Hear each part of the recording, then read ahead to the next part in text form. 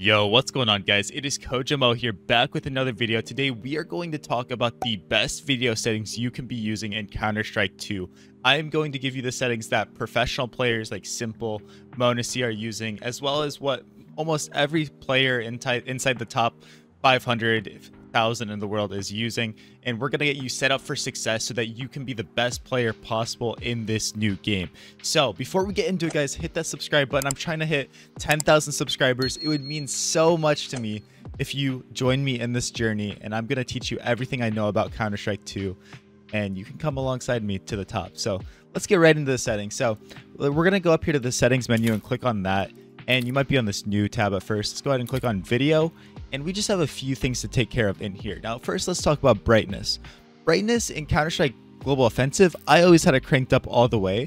But honestly, with Counter-Strike 2, I don't feel the need to do that as much. So I just leave it at 100, right? But, you know, if you want, you can crank it up if you're feeling like toasting your eyeballs a little bit. But I think 100's fine. We don't really need to change that.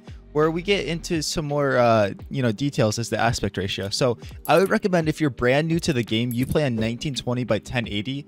This is called native, and this is going to be your best, resolution that you can play on. It looks the best, it plays the best, but this is where it gets a little tricky because there is personal preference involved. I personally love playing on 4x3 1280 by 960. I love the way it looks. I play on stretched. It feels amazing. And if you guys want to learn how to play on 4x3 stretched, I've made a video up on my channel explaining how to do that. I've also explained how to play on 16 by 10 resolutions, right? But I'd recommend playing on either 4x3 or 16 by 9, right? Like I said, if you're a new player, play on native, play on this resolution. If you're a more experienced player, you've played on stretch resolution before, you like it, then I would recommend playing 1280 by 960 or 1440 by 1080 or 1024 by 768 stretch. I'd recommend one of those. But make sure you guys have your display mode on full screen. Always have this on full screen. No excuse not to.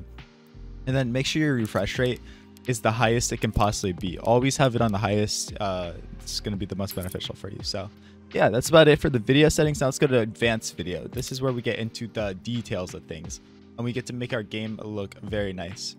So the first thing we have here is boost player contrast. Now I have it enabled, but right now, to be honest with you guys, a lot of pros have this disabled. So if you want to play like Simple, Monacy, other people have this disabled, but at the end of the day, I had this enabled in Counter-Strike Global Offensive and I liked how it worked.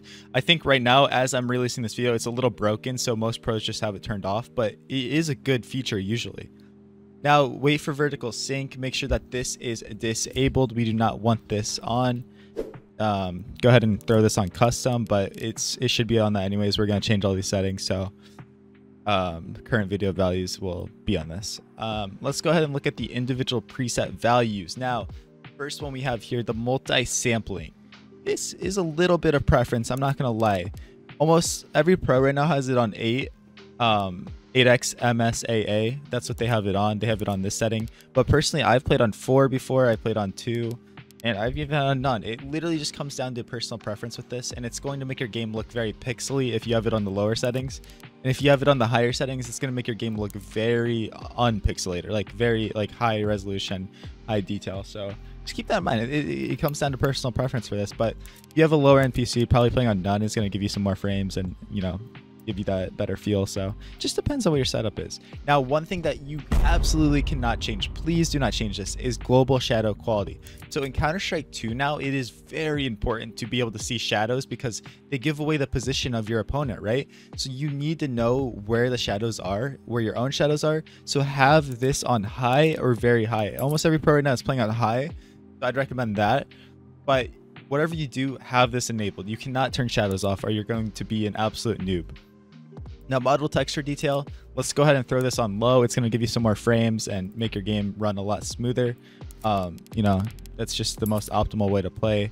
Same thing with texture filtering. Most pros are playing on bilinear right now. You don't need to throw it on any of these higher options.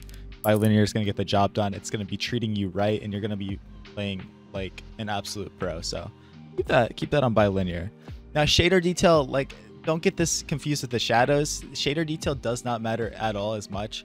Literally, like, almost every pro I know has shader detail on low because it doesn't matter, right? Like, it literally doesn't matter, because if we throw this on high, it's gonna degrade our graphic performance hardcore. So there's no reason to necessarily have shader detail on high. And shout out to JT. I saw him over here. Sorry, I just got distracted. But shout out to JT. Man's killing it. All right, particle detail. Throw this on low. We don't need this on anything else either. Same thing with shader detail. Both of these go hand in hand. We don't need them at all. Anything past low, it's not going to give us any sort of advantage that's worthwhile. Instead, we're going to optimize our amount of frames and make sure our PC is running as smoothly as possible. So ambient occlusion. Make sure that we have this either, you know, it just depends. You can either have this on medium or you can have this disabled. And it just literally depends pro by pro what they choose. Like right now, Simple is playing on medium, but then Monacy is playing on disabled. So, you know, is one better than the other? I guess we'll have to find out through time. But right now, this setting is not very important, to be honest with you. And it doesn't matter. We can just have either one and we're going to be chilling just fine. So, no, it's not going to be too much of an issue. So for high dynamic range, this we're gonna flip on the default setting, which is quality. I know it makes sense to have performance, but trust me, you're gonna want to keep it on quality for the just for the image and you know how things are gonna be looking and running in your game. So it's you know, it's tempting to put that on performance, but trust me, just keep it on quality and you'll be chilling. Now the Fidelity FX Super Resolution, we want to make sure that this is going to be disabled, right? We don't want this on because it's going to be very bad. The game looks awful if you don't have this on either ultra quality or disabled, right? It looks awful because at first I was testing around with it on performance and it literally makes your game look awful. Like, I don't know if you can see it up here right now. It's not that noticeable maybe, but when you're in game, it looks so bad. Like, it looks like you're playing Roblox when you're moving around and shooting. So as tempting as that is as well, we're going to keep that on the highest quality, even though it might make it so that we have less frames. I know it's sad, but it's just what we need to do in order to make sure that we can actually see the players when they're swinging and we can see the details and the information. Because, like, you know, Counter-Strike 2 just is very intense on your PC, and it sucks because Counter-Strike Global Offensive was, you know, a game that you could run on a potato, right? You could literally run on a potato and you'd be chilling. So it does suck that Counter-Strike 2 is more intense on the frames and makes it so you have to kind of have a beefier PC to play, because I know it's sad at the end of the day. But also, guys, we're gonna make sure that NVIDIA Reflex Low Latency is disabled. There is very few pros. I do see a little bit of mix on this where they have it enabled, but to be honest with you, I've been finding a lot of success playing with it disabled, and you know, I think it works perfectly fine without it being on. So at the end of the day, it, again, it just comes down to preference, and you can mess around with this one a bit, but just keep it on disabled and you'll be fine. You know, it's going to be what pros are generally playing on, so you'll be set. But yeah, guys, at the end of the day, that's all that matters with these settings, is personal preference and finding what works for you. This is right here is going to be your key to succeeding, though. These settings are going to be what you need to be using in order to thrive in the scene and play better, see your enemies faster, make sure that you see their shadows, and everything's going good. So I wish you guys luck in your games. Keep grinding. Let's make it to the top together, and I'll catch you guys later in my next video. Peace out.